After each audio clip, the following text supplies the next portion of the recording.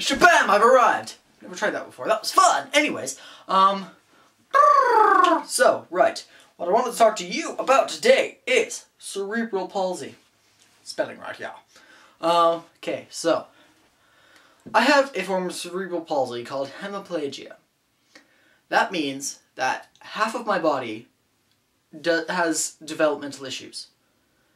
I had a stroke in my brain before I was born. There is damage in my brain.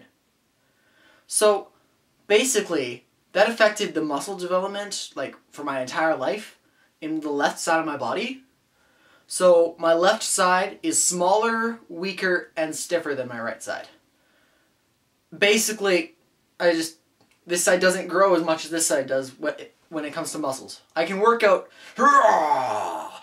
really hard on both sides equally, and say I'm doing chest exercises, and this tit will get bigger, and the other one won't, and it'll do nothing. Literally, that has happened to me. The one chest muscle is bigger than the other. It's weird. It displeases me. I don't like it, but I have to live with it. Yeah. So, there is a weird part that I am somewhat pleased with, though, with cerebral palsy. The damage on the wrong side of my brain... The damage in my brain is on the wrong side. There we go. Basically, the right side of your brain controls the left side of your body, and vice versa. So, the left side of my brain is damaged, and the left side of my body is affected. No one's sure why. I've got a crossed wire in my brain somewhere, but I am essentially a medical anomaly. Welcome to my world! Yeah. So, basically all I wanted to talk to you guys about today, just letting you know, clearing things up. That is why sometimes movements with this hand aren't exactly as exaggerated as with my right hand. Just because it doesn't move like that.